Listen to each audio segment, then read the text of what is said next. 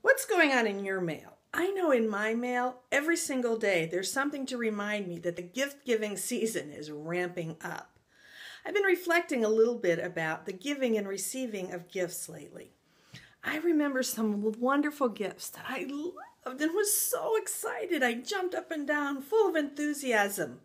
And the giver, I know, had great feelings of happiness as they knew they hit the mark. But I also know there were times I opened a box and went, aha, interesting, something I might not have picked for myself.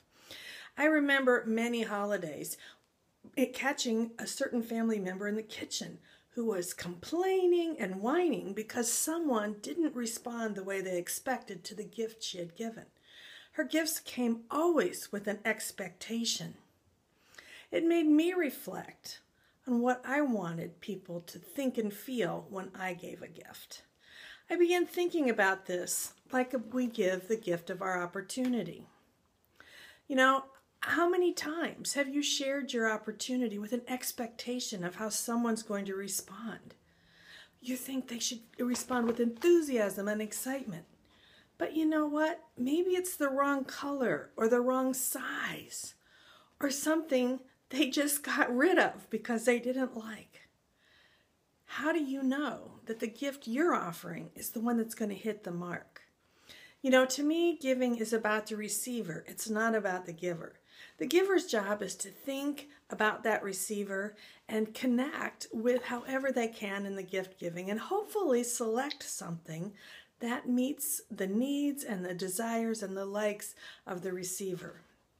But if it doesn't, it's okay. The gift was given with love from the heart.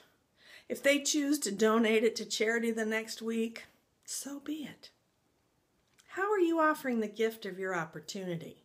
Are you doing it with expectation about how someone's going to respond? Or are you just offering it in a way that you think will connect with them? And when it doesn't, go on, loving that person anyway, and recognizing that it's not a one-size-fits-all gift. Have a blessed season. Give from the heart.